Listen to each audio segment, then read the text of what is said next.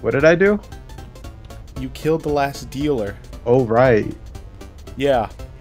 And I got mad.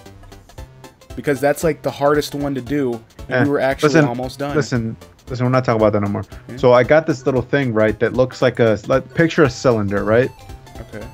And in the middle of the cylinder. All right, maybe I'll just send you a picture. No, just do it. Come on.